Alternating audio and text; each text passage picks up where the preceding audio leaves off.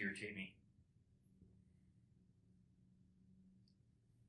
So I'm going to tell you why they irritate me and what we do about it. Okay? Now, I also need to be fair to the title companies.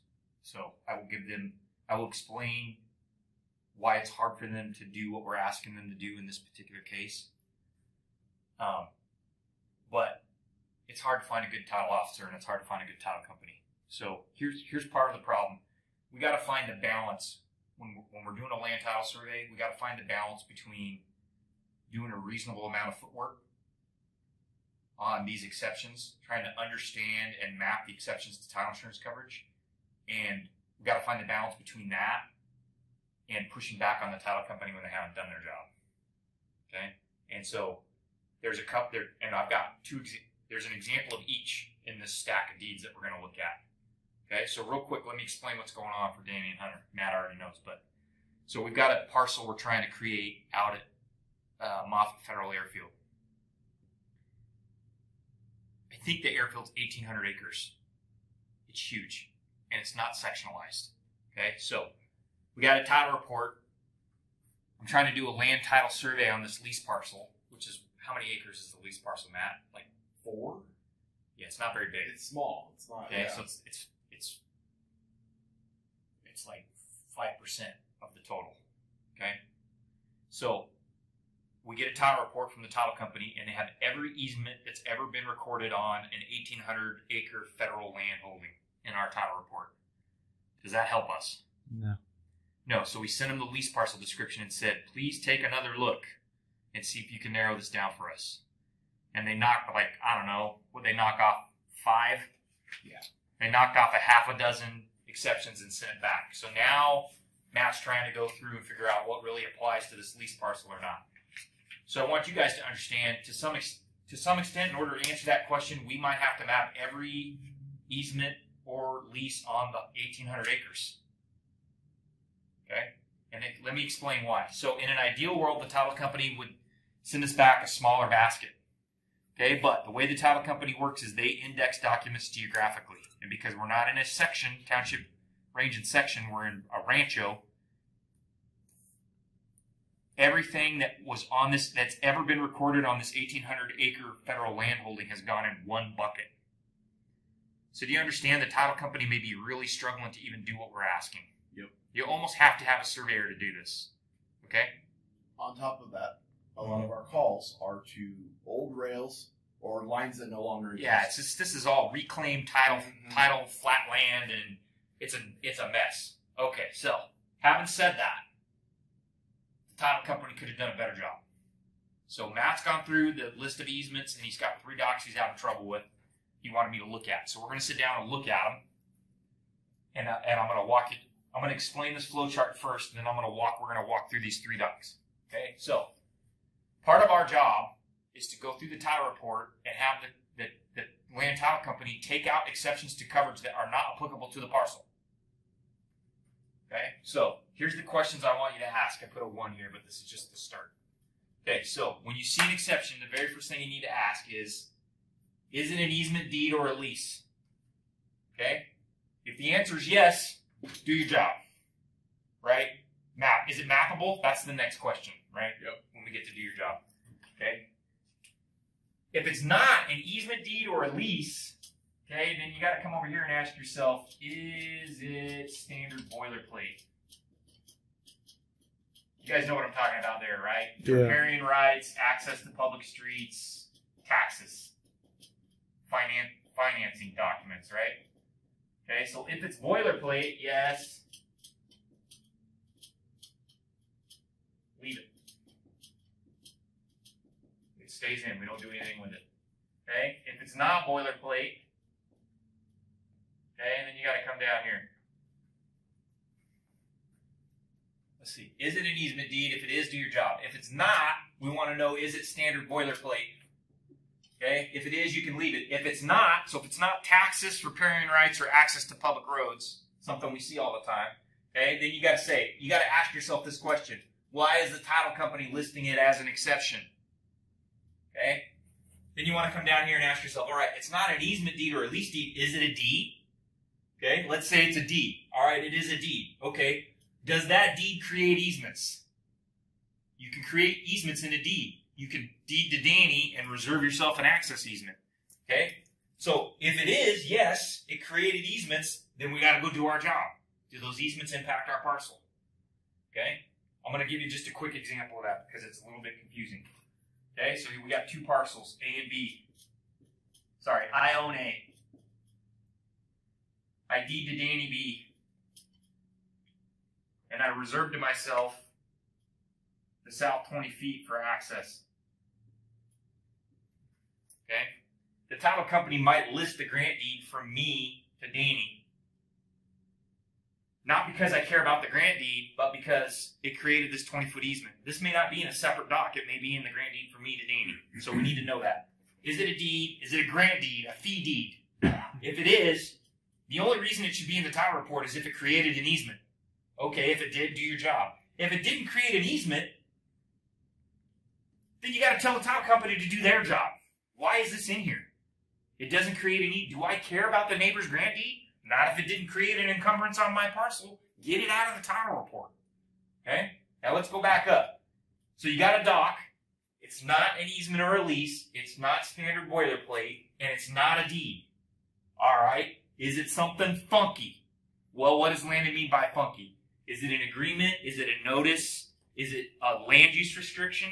Okay? If it is, then you got to look at it and say, is that something that we can map? Is it plottable? And is it reasonably a survey matter? Yes or no? Okay? If it is, if it's reasonably a survey matter and we can do our job, then do it. So I'll give you an example. Let's just say we got a parcel next to an airport and there's a land use restriction that has a geographic description of footprint and a max height on buildings. It's, you know, okay, so it's not an easement deed, but could you argue that's a survey matter? Can we plot it? No. No, let's say it's got a meets and bounds description in it. Yeah, then we can plot it. We can plot it. It's got it says this is as tall as your buildings can be in your footprint. That note inside of that plot. We can put that on the land title survey, right? Now, it might not strictly be a survey matter, but we're trying to be reasonable here. We can plot that. We know what it is. Put it on the survey, okay? But a lot of times, you know, you get a notice of construction lien or notice of non-responsibility for some debt or something, or you know what? There's all kinds of funky stuff. Okay, well, like a lot of that, like, is that our job? No. Tell the title company, hey, does this really need to be in here? If the title company says yeah, and here's why, then leave it in. But a lot of times they'll look at that. It's definitely in this case. A lot of these cases, it's not a survey matter. So you leave it in there and you put on the in your notes you put not a survey matter. Okay. All right. So we're going to look at these three, and we're going to run through this flow chart because I want to teach you guys how to do this. So let's look at this first one, which is the big one. 337. No, it's this 485. It's Yeah, the one on. book 337. Okay. Page 485. Yeah, 485. Okay. So let's look at this, and we're just going to start at the top. Okay, so it says deed. Okay, so we know we've got a deed. We just don't know is it a fee deed or is it a easement deed? Now, if you come down here, it says between Spring Valley Water Company and Aviso Salt Company. Yeah, however Matt said it. Okay. So, yeah. So it says the party of the first part for $10. Okay, blah blah blah blah blah. Grants, bargains, sells, conveys. Blah, blah, blah, blah, blah, blah, blah, to his successors and assigns forever, all that real property. What do we have here? Is it an easement deed or a lease? No. No, it's a fee deed. Is it standard boilerplate? No. No. So, we got to ask ourselves, why is this in there? It's a grant deed. Now, I can tell you just from reading through here, this is the ancestor deed to the airfield. Yep. I don't know. Why is it in the frickin' title report? I don't know. Okay, so it is a deed, yes. Does it create easements? Well, yeah, let's look. In fact, it does. So if you go back to page 494, starting in the pink, it lists a crap load of easements. Okay? So here's my question for Matt. Okay, I'm going to put Matt on the spot a little bit. So we've got, I don't know, there's 18 easements in here. What I want to know from Matt is, are these listed in the title reports as exceptions to coverage? Okay? You don't have to answer right now, Matt. That's just a question. Okay? So what I would tell the title company, Matt, is, hey, first of all, we don't know why this dock is in there, listed as an exception. Second of all, if you listed it as an exception because it lists all these easements, then we want to see each one of these easements listed as a separate exception to the title insurance coverage, and we want a copy of the doc. Because that's what we need to do our job. And what am I hoping they say? Just nix it. Yeah, they'll just take it out. Yep. But if they don't, if they leave it in, we got to go freaking check every one of those easements that's in this doc. Okay? So does that make sense? It's a deed. It created easements. It's possible we got to map all those easements. But before we do that, we want to talk to we're going to tell the title company, hey, this looks like an ancestor deed for for the airfield fee parcel. Does it really belong as an exception to the title report? And if so, why? That's what I would, don't even bring up the list of pink, Matt. Just ask them, why is this in there? It's a fee deed. And if they say, oh, it's in there because starting on page 494 it creates all these easements, then all right, title company, do your job. List every one of those easements as a separate exception and give us a copy of the doc so we can figure out where it's at. Okay? So this, in my opinion, shouldn't be in the title report. Could they come back and tell you there are no docs for... Oh, they give you the books and pages in here. They're listed. Right? Oh. So I want you to understand, if they hadn't done that and there was a meets and bounds description for each of those easements embedded in this doc, what would I make Matt do? Plot them. Yeah, we'd have to plot them to see if they apply. Okay? I think, so here's what the title company's got this big net, and they're just putting it in the pool, and whatever comes up with it, what are they doing? They're dumping it on Matt's plate. So we got to kick this back. Okay. It's like, look, this may be important, but you guys, you need to do a little more work and tell us why it's important. Does that make sense? I'm not going to have you go through, it's going to take you 3 days to go map all these easements. I'm not going to do that if they're just going to take this out. Yep. Right? And in theory, if this is the ancestor deed, it should be out. Those easements that are created, that are cited in here, should be on the title report anyways, because it should have got carried out through all the transactions. Agreed. Right? Does that make sense? Mm-hmm. Okay. So I think this is it's just junk. But we're going to find out. All right. Let's look at this next one. 248. 248. Okay, so Hirsch Land Company, the grantor, for $1 gives to PG&E blah, blah, blah, blah, the right and privilege. Okay, as soon as you see right and privilege and not real property, what do you have to think? Easement. Okay, so let's start up here. Is it an easement deed or a lease? Easement. Yes. So what do we have to do? Good. Okay, so let's look at the description and say, is there any freaking way we can plot this thing? Okay, so here's the description.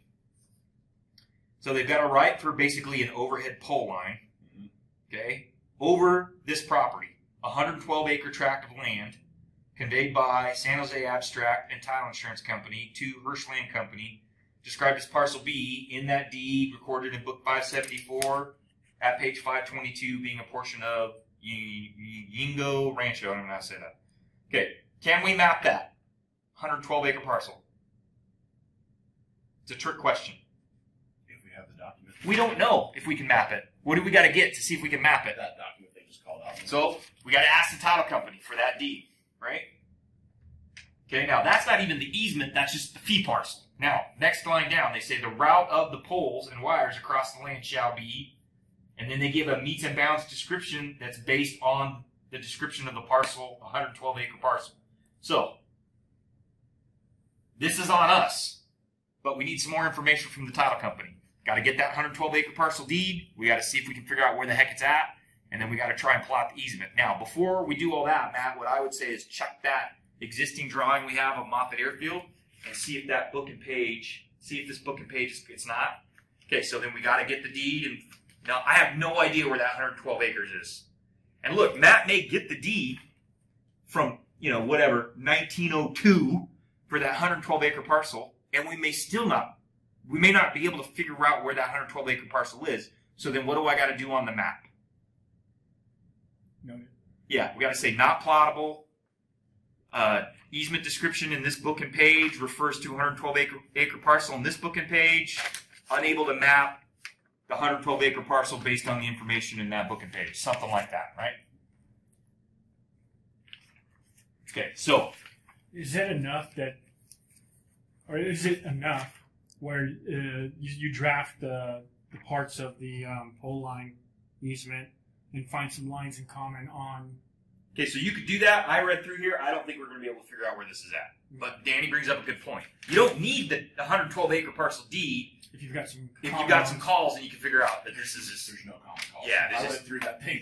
right. So we got to get the 112 acre deed, and then hopefully we can plot it. Now I suspect this is not on our parcel because it's calling out a 112 acre deed, and our parcel has been 1,800 acres for a long, long time. So I suspect when we get this, if we can plot the 112 acre deed, 112 acre parcel, this is coming out of the list. So the title company grabbed this, threw it on Matt's plate, and it probably doesn't belong. This is my guess. Okay, last one. All right, so this is a final decree quieting title. So is it an easement deed or a lease? No. Is it standard boilerplate? No. Why is this in here? Because they're quieting title. Okay, but when you see quiet title as a general rule, you think fee or easement? Fee. Fee. Yeah.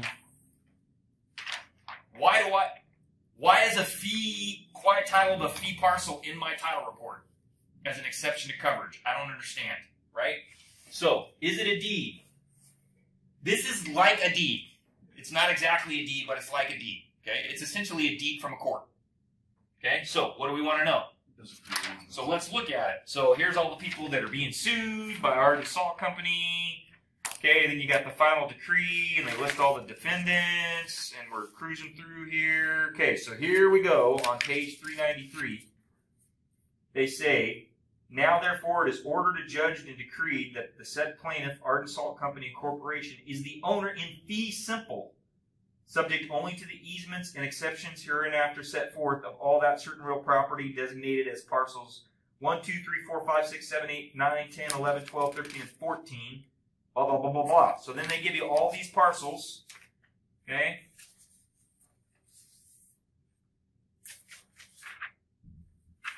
Okay, and I don't know why I only got 3 pages of this. That's all that was attached to the title. Okay, so Looks like we need. I suspect these 12 parcels are, and since we're dealing with the salt company and we're in the salt flats, I suspect this is also a what? Ancestor deed to the airfield. So we got the same situation here that we had with the first one, right? Why is it in our title report, title company? Okay, number one, and if the title company says, oh, it's in your title report because it creates easements, all right, well then I need all pages of the doc, not just the first 3. And everywhere they cite an easement in this doc, title company, we need what? The documents that go to that easement. This is a nightmare. Okay? So what do I suspect the title company is going to do with this? Probably Throw it out. they'll probably kick it out. Okay? So, does that help, Matt? These were nasty, dude. That's why I wanted to just meet with you guys for a few That minutes. was really informative, actually, because I've never had to kick back against the title company. So Yeah. Now, will they throw it out so they don't have to deal with it, or what would be their reasoning for throwing it out? So here's what the title company does. So think about it now if you're a title company. Would you rather put something that doesn't apply in the list of exceptions and have it not really matter, or would you rather leave something out that mattered? Have something in. They're safer. It's CYA. If they have any doubt at all, what do? Put it in. Okay, is it any sweat off their tail? No. Who does it hurt? Us. It hurts us. It's extra work for us, right? So there's a little bit of give and take here between us and the title company, right? So we're going to push back and say, hey, listen, here's the thing. Does a grant deed belong as a list, a fee grant deed belong in the list of exceptions in the title report? Not unless it creates easements that impact our parcel, right? So maybe they don't know if any of these create Well, easements so or there's- are still so- creating. Let me put it this way. There's 1 of 2 possibilities here. And in either case, the title company messed up. So, if these easements that are described in either one of these 2 grant deeds, I'm going to call them ancestral grant deeds. Yeah, there's 14 of them is what they're saying here. So there's 14 fee parcels. Oh. Okay, plus there's some unknown number of easements. Okay, it's going to be the same list as in the first doc, because I think these are both ancestor deeds to the airfield. Okay, so there's one or two possibilities here. Either way, the title company messed up. So let me give you the first scenario. The easements that are described in these documents do indeed impact our subject parcel. Where should they be?